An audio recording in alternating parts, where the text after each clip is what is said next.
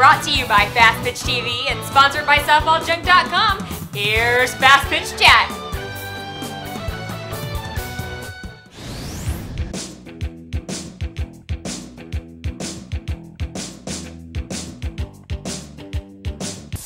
Welcome to Fastpitch Chat. I'm Bill Hillhouse and I'm here to answer this week's question.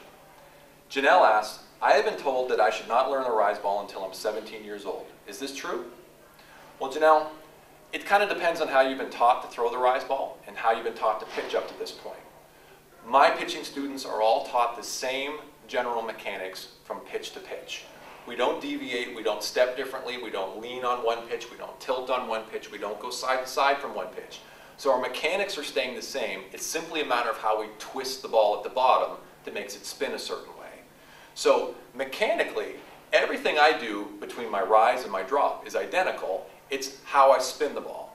How I'm spinning the ball shouldn't really be a matter of getting an injury. It's a matter of just simply twisting the ball with our fingers. If they're doing something a lot more drastic with how you're throwing a rise ball, then I would say maybe some injuries can occur. But that's going to depend on how your pitching coach is teaching it. If your pitching coach is keeping your motion the same from pitch to pitch, then really the rise ball shouldn't have any more chance of an injury than any other pitch.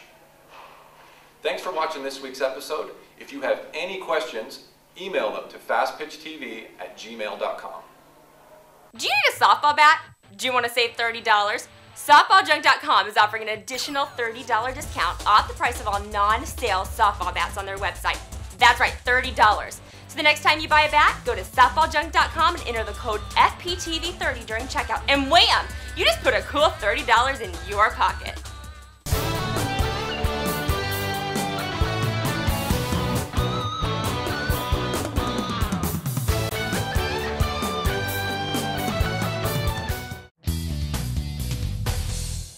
This show is a member of the Fastpitch TV network.